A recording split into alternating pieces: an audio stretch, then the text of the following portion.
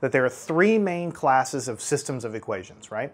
The first one is the most common. That's called a consistent system. A consistent system is just when you have line number one, line number two, they cross somewhere, and then they have a common intersection point. That's the solution. So we could say it's consistent, right? But we also could have the possibility of having two parallel lines that never cross anywhere. And so there's no solution for that. That's called an inconsistent system, right? Because there's no solution.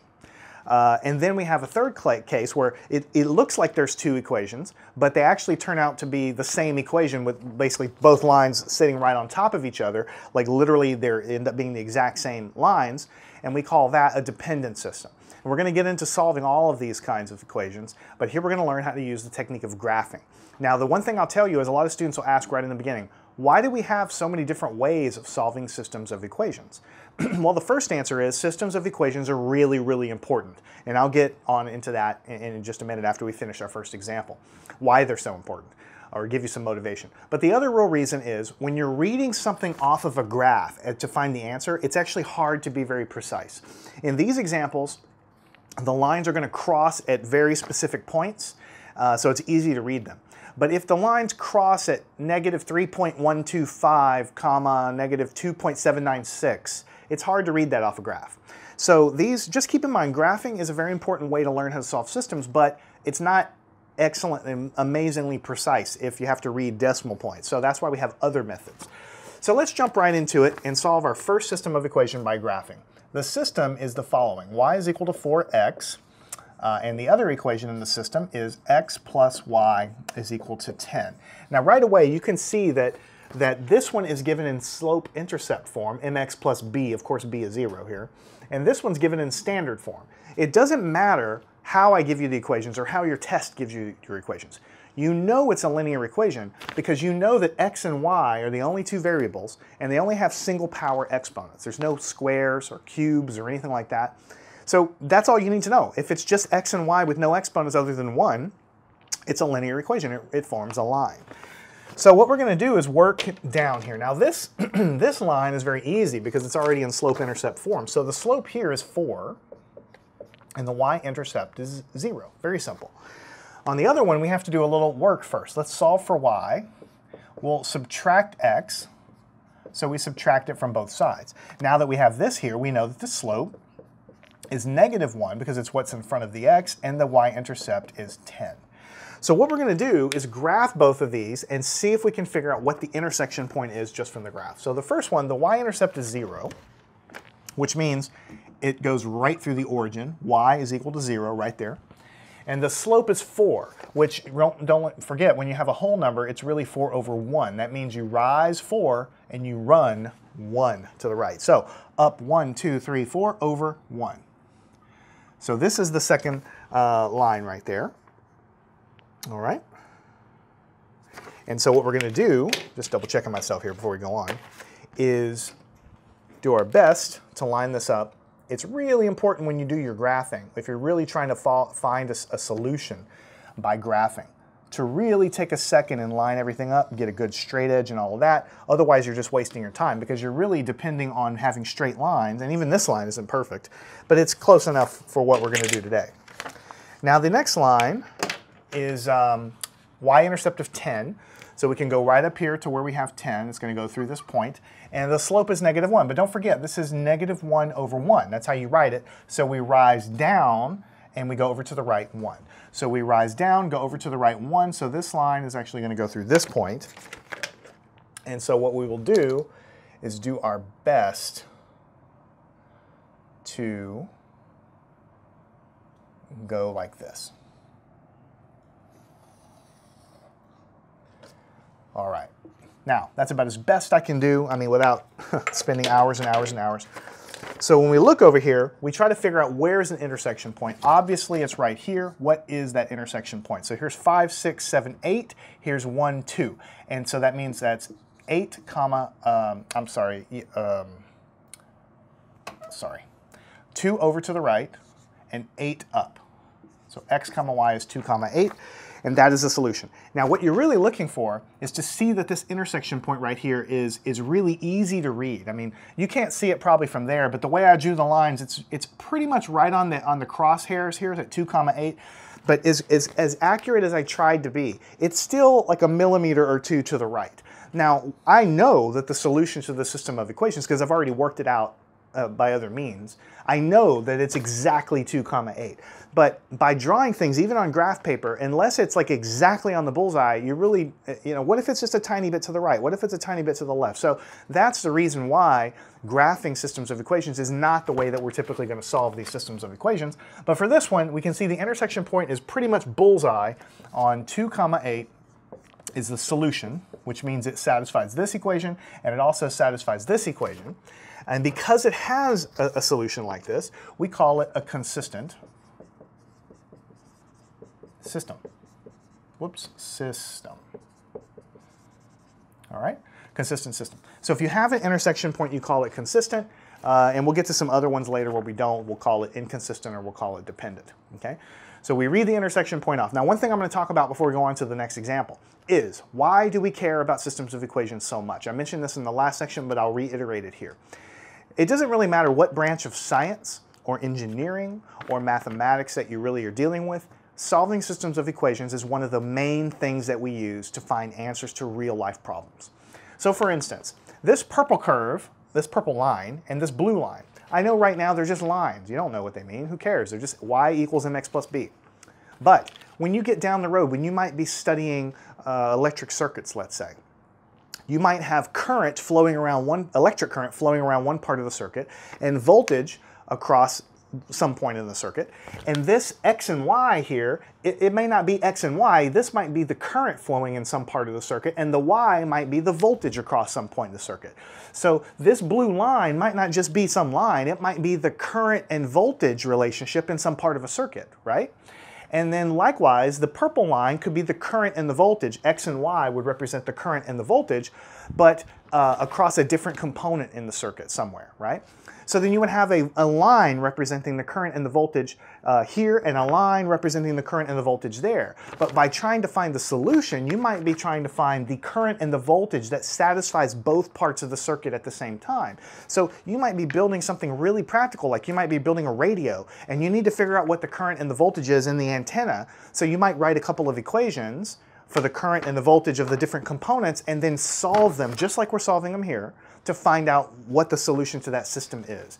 I know it's kind of hard without a real example, but I could go on and on. When you talk about building a bridge, you know, you have the structural members, the parts of the bridge that go up and down that kind of hold the thing up, right? You know, you've all seen pictures of bridges, right?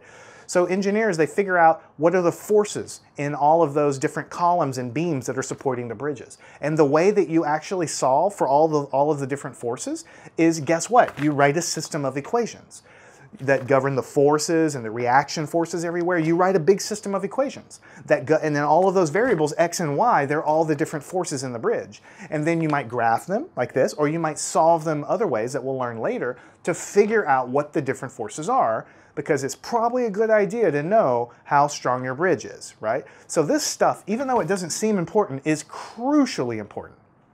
All right, so now what we need to do is erase and solve another system of equations. All right, for our next set of equations we'll solve by graphing is going to be 2x minus y equals -2. And also, the other equation is x minus y is equal to 1. So we have to graph them. So the easiest way to do that is to change them into slope-intercept form. So we solve for y. So we move the 2x over by subtraction. We'll get -y is -2x minus 2. Just subtract 2x from both sides. And then we have to divide by -1. So y will be -2x divided by -1 minus 2 divided by -1. So we just divide by -1. And then we have to go and carry out the division. This becomes +2x. These negatives, you can think of it as division or multiplication. Either way, they cancel into a positive. So you get 2x plus 2. That's equation number 1. And then equation number 2 is even easier because you just move the x over by subtraction. -x plus 1. And then we have to divide by -1 again. So x over -1 plus 1 over -1. So you'll have x minus 1. Just divide these to get the positive, divide these to get the negative. And then we just have to graph them. So the y-intercept of the blue curve is 2. That means we go over here to 2, we put a dot right there.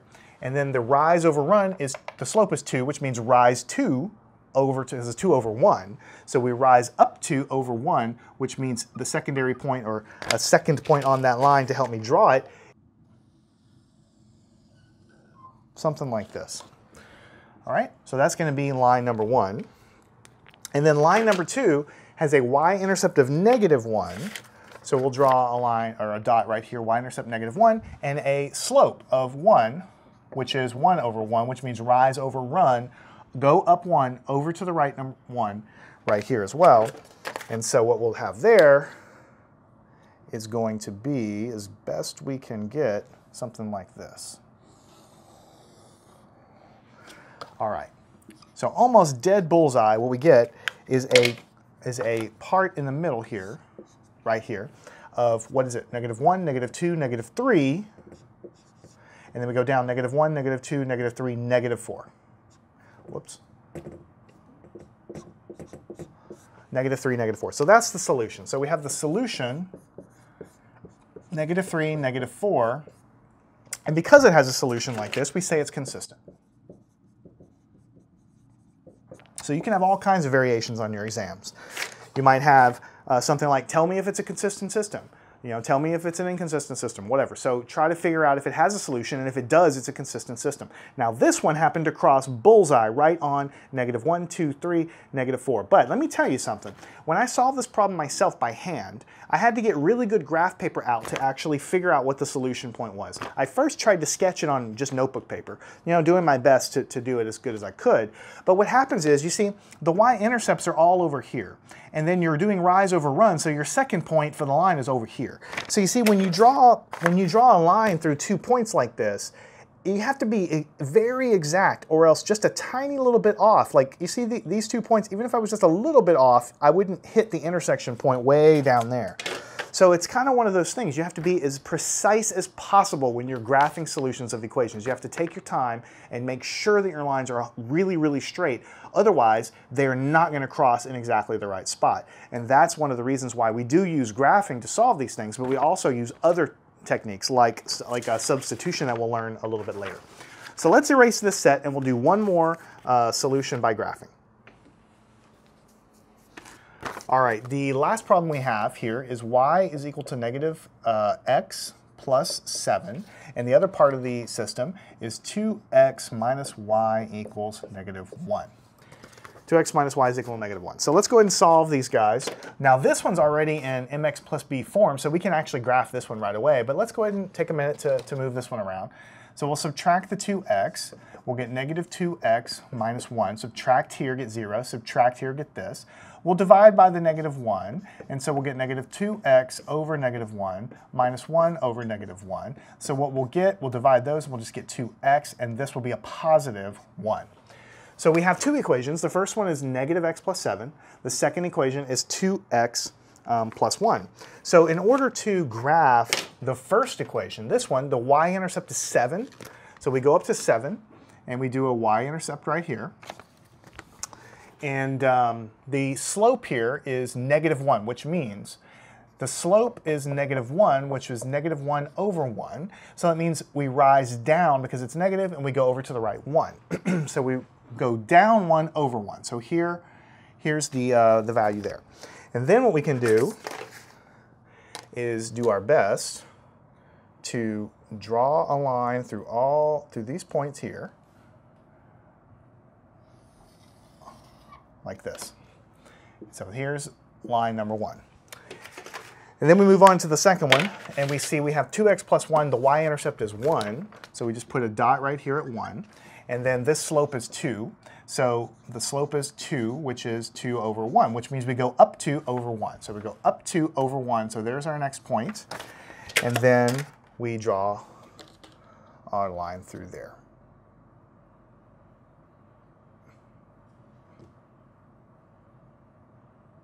If I can line it up properly. Something like that. So it looks like it's a bullseye, direct hit, for lack of a better word. And the intersection point is right here, over 2, and up here to the 5 mark. So 2, 5. So we say that we have 2, 5 is the solution, and we say it's consistent. Whoops, consistent. All right. So that's about all I have for today for this lesson. We're going to do more solutions by graphing. We'll do a couple of examples that involve, instead of consistent systems all the time where they cross, we'll do a couple of examples where they're inconsistent and there's no solution, or they're dependent systems. So we'll do that real quick. But ultimately, we're not going to spend too much time graphing these things, because by now you should know how to graph lines.